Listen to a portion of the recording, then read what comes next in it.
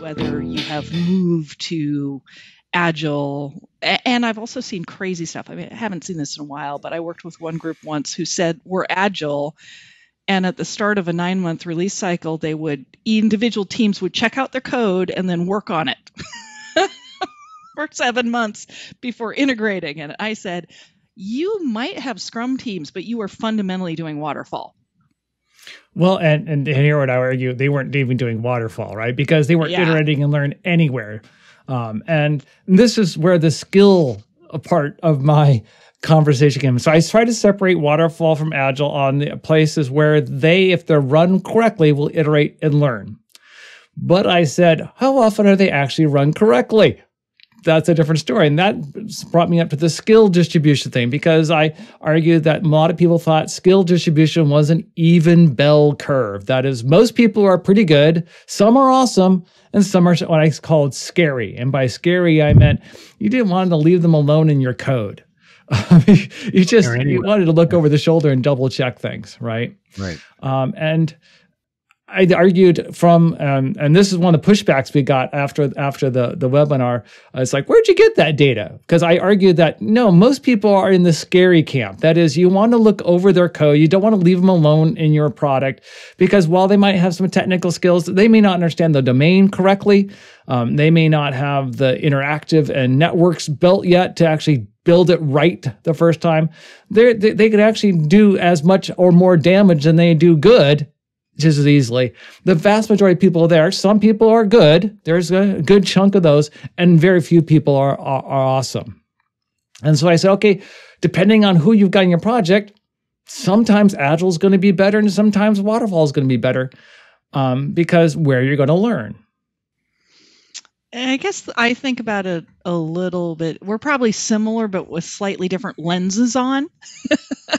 Because, you and I and Steve McConnell and others at Construx have talked for decades about the average practice in our industry is closer to worst practice than best practice, right? So if people think we're average, that isn't something you should be running around saying, woohoo, we're average, because it's not as good as you think it is. Right. But I guess the way I usually think about it is, I think most technical people are pretty good technically, right? If they are like, I'm really good in C++, C#, Java, Python, whatever it is, they're probably really good in that. And they're probably pretty good at detailed design.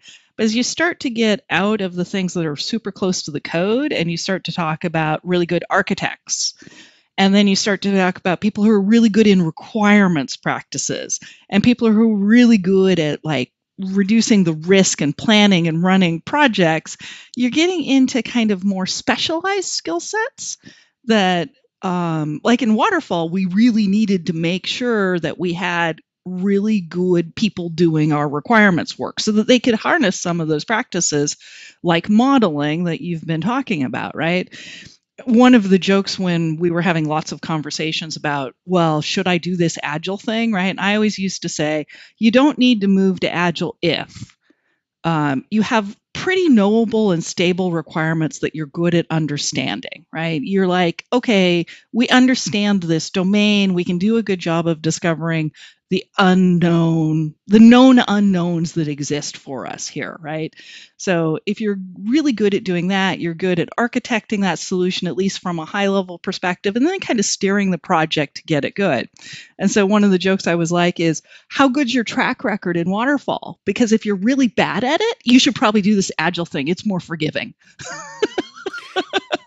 And when you get down to my scorecard, right? Yeah. When I got down to my scorecard, I Agile generally won because it at least gave me the opportunity to learn quicker that I was hosed. Yeah, right? Exactly. It's not that it was the method itself was better. It was more of often saying, if I follow it at least a little bit. Now I said if I had scary people, I had really scary people on both. I thought they actually devolved to the same practice.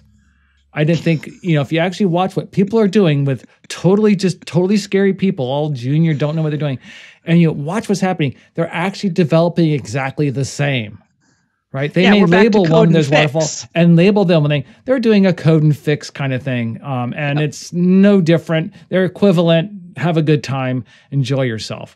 It's only when you got people that could actually apply a little bit of that method that started to make a difference. And I was leaning when there was a highly skilled, I leaned to Waterfall because, hey, I think it's cheaper to iterate and learn on paper than it is in working code, right? If I can get you to learn and understand and get it right in paper, that's way cheaper than trying to get you to learn and get it right by writing software, then having to rewrite it and rewrite it and rewrite it. There's a little additional overhead than doing that. But once you get out of those awesome people, I started leaning Agile because it gave you that opportunity to learn quicker that you're fooling yourself, that you're not as good as you think you are. I guess in my perfect world, I'd have a little bit of the combo of the two. Right. So I don't think you should go straight into